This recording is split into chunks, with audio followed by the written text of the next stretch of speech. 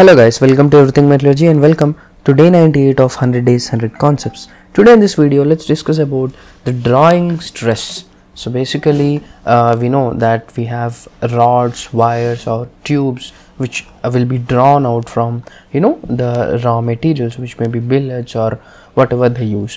So the stress profile that is created, or the stress that is actually experienced, is a bit different from the flow stress, which is given by this particular formula, and we call it a drawing stress.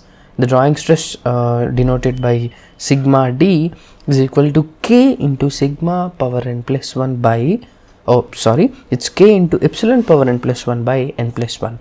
So this is an important formula. Again, by neglecting the coefficient of frictions and all, if you are actually taking into account the efficiency, or rather the coefficient of friction, then the same formula will be looking something like this. You just divide this by eta, okay, which tells you the efficiency.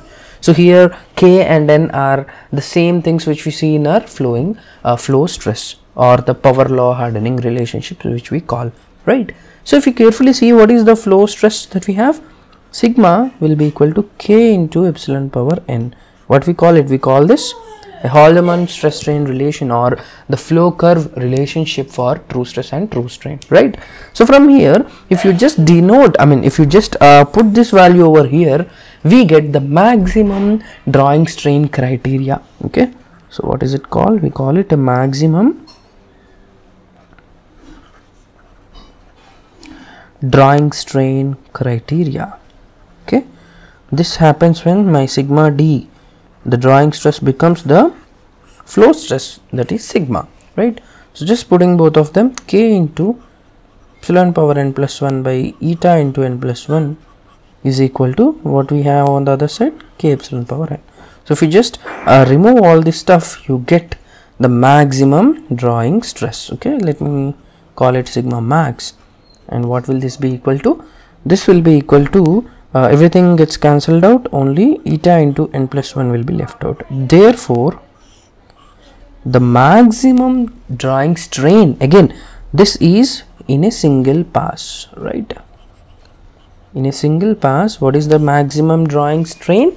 It is equal to eta into n plus 1, right? This is an important formula in drawing strain. Usually people does not consider this, but as a fact that this time the syllabus has been revised, so this is an important thing to note, right? So I hope you like this video. If you like it, please hit the like button and also share with all the GATE Metallurgy aspirants. And also the live classes are starting from Feb 15th. If you want to enroll, please do visit our website everythingmetallurgy.com, or DM us on WhatsApp or on email. So that's it from my side. We'll meet you again in the other video. Thank you guys.